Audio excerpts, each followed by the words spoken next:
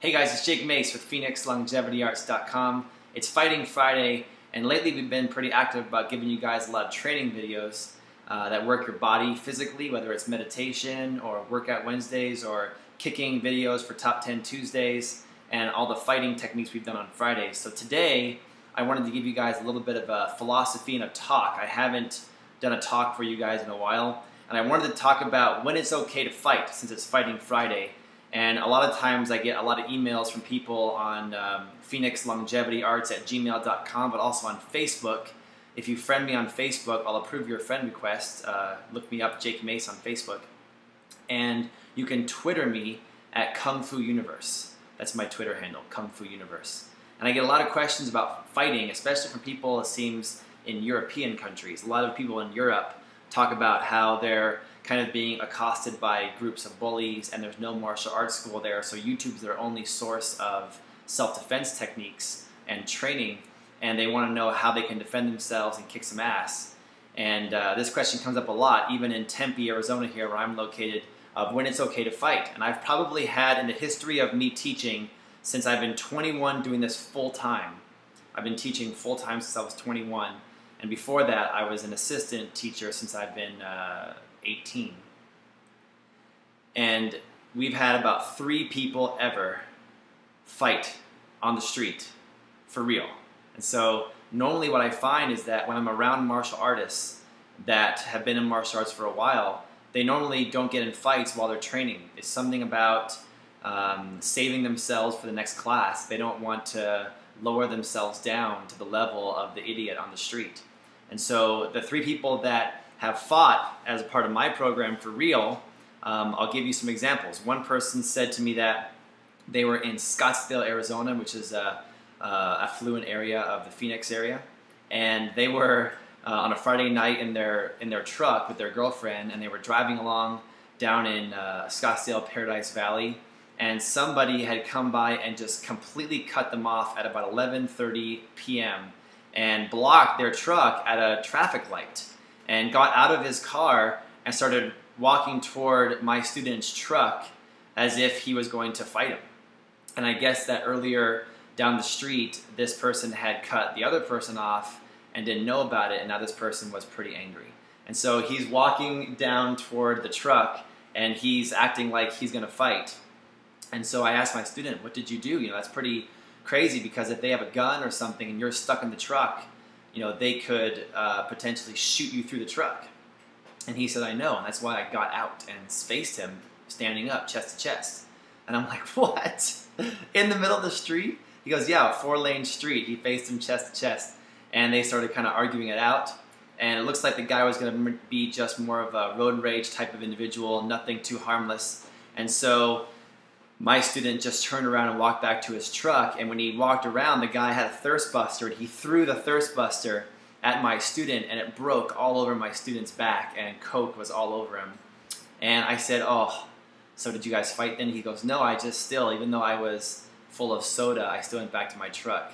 And then I said, well, what happened? He goes, well, when I turned around again, the guy didn't like how I turned my back on him, and he reared back for a punch. So I whipped back around quickly, and I gave him a #1 fighting technique, just a straight jab right in the face. And I said, what? And he said, yeah, I knocked him out on the street, and he fell down. And I said, well, what did you do? And he said, I got in the truck and drove away. It's so stupid. And so I couldn't believe it, you know. Think about the legal ramifications of that situation, you know. My student could have easily stayed in his truck and just backed out and driven past the guy and turned away and gone somewhere else. And if the guy started following him, he could have called 911 and they could have pulled him over during the following chase. But he chose to stand up to the guy, and so right when my student got out of the truck and stood up to the guy, they signed a contract together, figuratively. And the contract was, we must meet in battle, and now we're going to discuss terms. And the discussion of terms was the argument that happened. And so I said to him, I said, why didn't you just drive away? And he goes, well, I guess I could have done that. And normally that's the answer is, in hindsight, my students have always said, you know, I probably could have done that. And what it boils down to is people sometimes want to just see how good they are. And sometimes they also don't think clearly during a stressful situation. And so I want to ask you guys to put in the comments down below right now, when do you think it's okay to fight? Is there ever a situation or a circumstance when it's okay to fight? Please give me your experience or opinion down below, and let's get a discussion going. And if you see somebody in the comments that you agree with or don't agree with, talk with them and respectfully and see if you guys can come to some kind of understanding. And what usually happens with my students when they talk about they fought outside of the class, which has happened, like I said, 3 times that I can remember, they always usually say, you know, I usually just used a jab or a kick to the shin, and that was enough to dissolve the situation, and I'm so depressed. And I was like, why are you depressed? And they said, well, because I could have done so much more. I trained all these techniques. I could have been a badass. But I settled for a simple, straightforward, easy technique, and I said that's the reason why we train those simple, easy techniques the most. The other techniques, all the big, flowery, complex, beautiful techniques that we train work and are effective, but those are really designed to overtrain you so that the simple techniques become that much more effective, easier, and more second nature during a stressful situation like a fight is. Somebody else told me another story was that he was on the light rail train in the Phoenix area, and that he was actually jumped by 3 guys, and they knocked him out on the light rail and took his wallet. And I said, I can't believe that happened. You know, I ride the light rail all the time. I'm trying to conserve energy, and I try to ride my bike and use the light rail. I think that's a great thing the city has. So what happened? You know, they just jumped you? He goes, yeah, it was 2 in the morning. And I'm like, why were you on the light rail at 2 in the morning? And he said, well, I had been drinking at a bar, and immediately while he's talking, I'm shaking my head. Because I've been drinking at a bar usually does not end well. And he said that I got on the light rail, and these 3 guys were on the light rail, and I guess that I had been kind of a loudmouth and maybe let out some racial slurs at them, and so they kicked my ass on the light rail. And I said, you didn't get jumped. You were an idiot. You got drunk, went on a train, and became a racist, and those guys whooped your ass. And you probably, I don't want to say deserved it, but you were totally responsible for that ass kicking, not being jumped. And so if you could look back on your life and situations that you may have fought in, I bet you all of them, you know, very rarely, 1 in a million, are actually ones you actually had to fight. And in my opinion, I'll tell you my opinion right now, I would fight using kung fu, wrestling, joint manipulation, everything I've learned. You know, I would fight if my life or my family's life was threatened. You know, let's say I'm in bed and somebody breaks into my house and is coming into my bedroom, it's time to fight. You know, or if someone is got a gun or a knife and is coming at me, ready to kill me, and approaching and not talking, they mean business, they're all action. Maybe it's time to sink down and do your best to survive that situation with a fight. But very rarely does an actual fight on the street, is it ever like that. Normally it's alcohol related, normally it's girlfriend or boyfriend related, normally it's traffic related.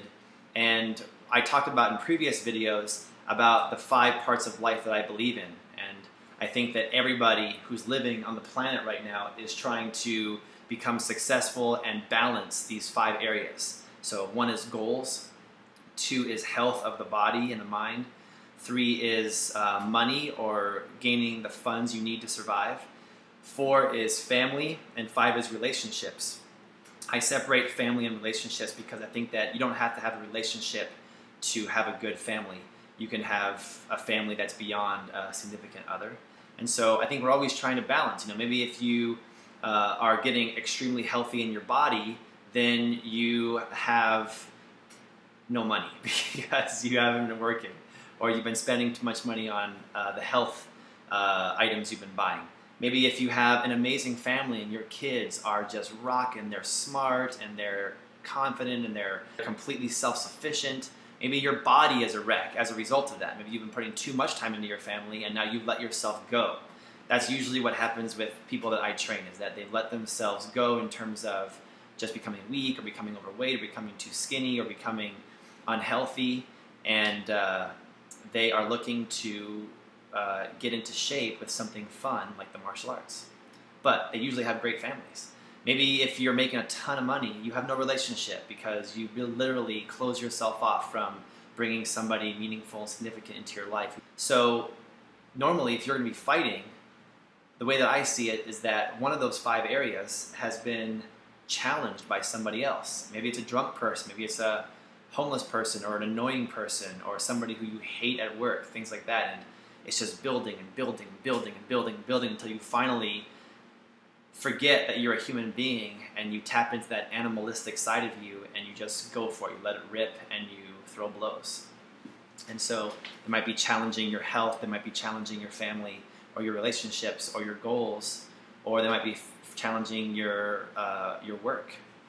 And so it's important for us to remember 2 things. One is that we are beings and animals of the earth, and you can't change that. We are always going to find certain people attractive because as an animal, it's built into our genes to try to mate with somebody. We're always going to be trying to succeed in life by having money or providing food for ourselves, etc., etc. We're always going to be nurturers and caretakers of our children. We're always going to try to put them ahead of ourselves and have a strong family environment and connection if that's what you want to do. And we're always going to try to find emotional connection with another human being, whether gay, straight, doesn't matter. You're always going to be trying to find that connection with people because you're a person, like it or not. Even if you like animals a lot, like I do, you're a person and you're going to connect better with other people. They're your species. That's number 1. Number 1, don't forget you're an animal and a being of the earth. But number 2, don't forget that you're also an extremely evolved and intelligent being of the earth. And so when you're finding yourself getting stressed out or having stressful things happen, like maybe you are having problems with your relationship and you're having problems staying faithful, or you're having problems with your money and you're having problems actually paying the bills, or you're having problems with your family and your kids and your goals. Maybe you have no goals. You have to remember that you're a human and you have a very powerful tool as part of your human evolution, and that's your brain. We have such a tool up here in our brain, and it can be a double-edged sword. It can literally be something that we can use to question or give ourselves conscious choice of those animalistic genetic tendencies that I just mentioned. So for instance, when you see somebody that you're attracted to, we always make a choice. What do? Do we get embarrassed and walk away from that person? Do we have to go talk to that person? An animal might just jump up, chase that person down, and try to tackle them. But human beings have a conscious choice to handle the situation in a way that we deem appropriate, with respect, or with overwhelm, or with stress, or with shyness. We have the ability to choose. With goals, the animals, maybe their goal of the day is just to survive and not to get eaten by something. And if somebody else comes to eat them, they run, they take off, like a rabbit taken off from a coyote. But we have a choice, we can choose. Let's put ourselves in a position where I'm not going to have to run for my life today. And I can actually instead think about what are the goals I want to do. I want to go to Yosemite National Park and do a week-long hike and camp and see if I can survive in the wild for a week on my own. That'd be great. Or maybe you want to go on an epic skiing trip up north. Like my favorite place is Whistler and Blackcomb, British Columbia. I was born in British Columbia and I grew up on that mountain, and it's just incredible skiing. That might be a goal of mine this year, is to, this fall and winter, go back to Whistler and do a skiing trip. Maybe it's going to be just to stay in town, and my goal is going to be to gain 5 pounds of muscle and lose 5 pounds of fat. Something like that. That's a human evolutionary trait, I believe. The ability to take the animalistic nature that's calling to us constantly and question it. And so let's say that you are about to get in a fight. It's difficult. It's one of the hardest things in the world to think during a situation that might call on you to fight. Because what happens is that when you get stressed out at the prospect of potentially fighting and potentially killing or being killed by another human being, you release chemicals into your blood, you release stress into your brain, your body changes, your smell changes, your mind changes, your mental processes change, everything about you changes to amp you up and soup you up for that ensuing fight. Your body's trying to get you to go, all right, it's go time, let's pump you up big time and get you in a state where you're at least going to give this fight your most valiant effort. But if you have the human ability to detach yourself from those animalistic traits right in the moment and think rationally, do I really want to use this physical state I'm being turned into to fight? Or do I want to use this physical state I'm being turned into to walk away and maybe take a little bit of embarrassment, but embarrassment compared to who? You know, that's all perspective. That's all relative to whoever's judging what's embarrassing. I think that I'm so busy. I have so many things going in my life right now, from teaching people in companies to teaching people online to giving you guys the greatest DVDs we can with our Iron Bone DVD and our Yang Tai Chi DVD, and also trying to socialize with friends and make connections in business so that I can create a really good network of people that are around me to help support each other. Trying to find time to donate to nonprofit organizations or charity organizations that are helping people, animals, and the planet. Working on my body and trying to stay as healthy as I can. You know, working on goals I have. Goals such as, you know, next weekend I'm going to go on a 30-mile, 3-day hike, of which 15 miles of the 30 miles is in water, where you have to swim for quite a long distance for 30 different stretches. It's one of my goals. I do this hike every summer, and it's so important for me to do this hike. I don't have time to fight. When do I have time to fight somebody? If you come to my house, break into my house, we're going to fight. But if we're on the street and you're insulting me, I have no time to lower myself down to your level and fight you. I'm too busy. I've got a lot of cool things going on, and not one of them is to prove myself by fighting you. I'd rather fight my black belts or a black belt of a different martial arts self-defense fighting system the next day than fight you today. Because I know that when I fight a black belt, we'll have respect toward each other. We'll have control. We will grow as a fighter with each other. If I have to fight you on the street, I punch you in the face and cut you up. You know, I can get sued for your medical bills and then some. I can get thrown in jail. I can get cut and get a disease that you're carrying.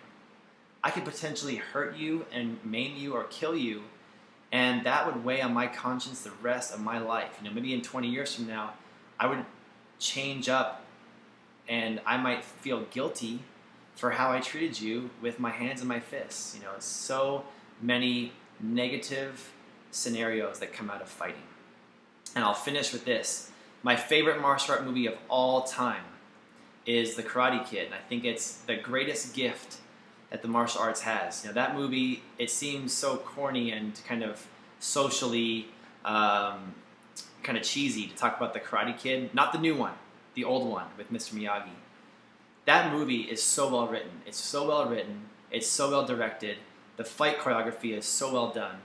The choreographer on the movie set, you know, did such a good job of separating the Cobra Kai guys from Daniel and Miyagi and really helping them to embody the emotional state behind their martial arts as well as their techniques.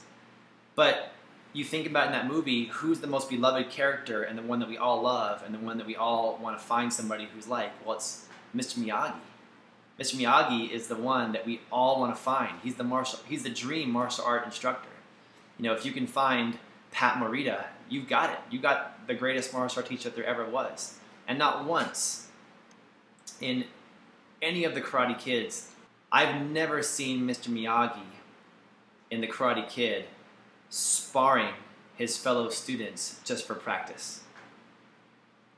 Ever. Mr. Miyagi never threw on gloves and did a round of sparring. Never practiced techniques on somebody else. Mr. Miyagi was into bonsai. He was a fix-it-up guy. He was the janitor of the apartment. He was the handyman. He was into kata or Tao Lu. He was into meditation on the pillow and breathing and spirituality. He was into fishing, even though I don't support the killing of fish. You know, I used to be quite a fisherman, and I used to love that. And I think that he is the perfect example of the highest level of martial arts.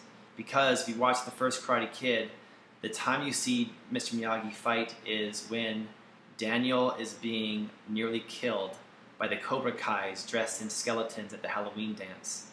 And Miyagi jumps over and kicks ass because he's defending a human being from possible death. And that's the time to fight, is when your life is potentially in danger or someone else's life is in danger. But it takes an experienced human being, it takes a compassionate human being, and it takes a highly skilled human being to see without filters, with true clarity, when a situation of impending death is truly present. Does that make sense? Because most of the time we fight thinking that we're doing something just and that we're actually defending ourselves or our quote-unquote honor. But in reality, we're being a complete thug and we're alienating everything the martial arts stands for, especially traditional martial arts. So if you are interested in MMA and UFC and boxing and fighting in the cage or the ring, you know, that might be one of your goals, is to become a competitive sportsman, but that's what you are, a sportsman. If you're looking to do traditional martial arts as a way to cultivate a higher level of humanity, then fighting is the last thing that you ever should do. I hope you guys liked this episode today, and please hit the like button for me. And again, like I said, in the comments down below, let me know when you think it's okay to fight, and if you agree with my thoughts here in today's Fighting Friday video blog. And I will see you guys tomorrow for an incredible,